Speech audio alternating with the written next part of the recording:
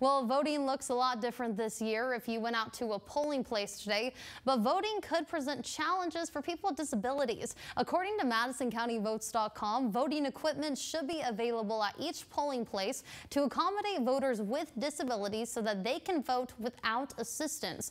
Huntsville city officials tell us a lot of work goes into making sure these polling places are accessible for all voters.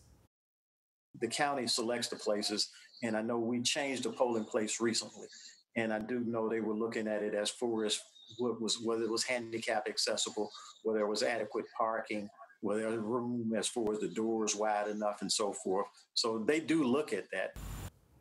If your specific disability is not being accommodated, you can contact the county at 256-532-3330. Again, that is 256-532-3330.